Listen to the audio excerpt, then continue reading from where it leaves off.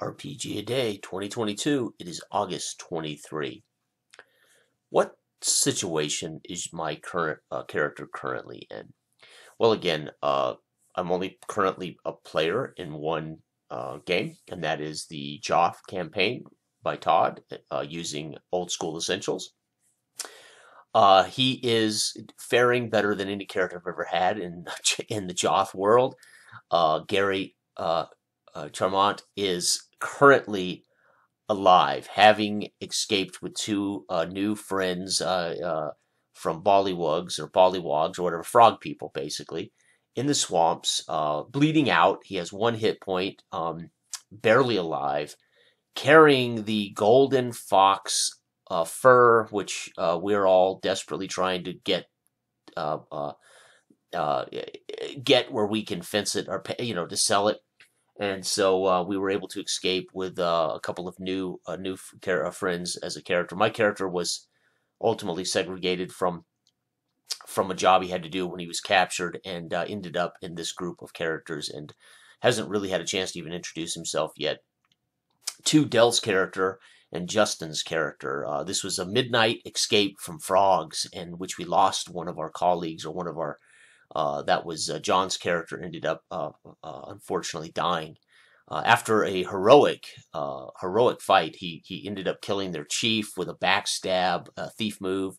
He ended up bludgeoning him to death with a mace from behind, and darn near did kill a second one before, unfortunately, he succumbed to wounds.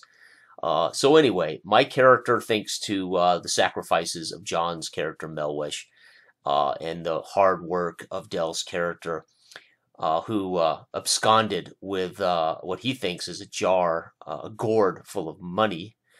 We don't know. He doesn't even know, but he discarded it in the swamp and he stuffed a handful of whatever was in it in his pocket. So he thinks he's gonna get that little treasure for himself and screw us. So that's okay, right? But yes, so we're doing a hero's walk through the swamps.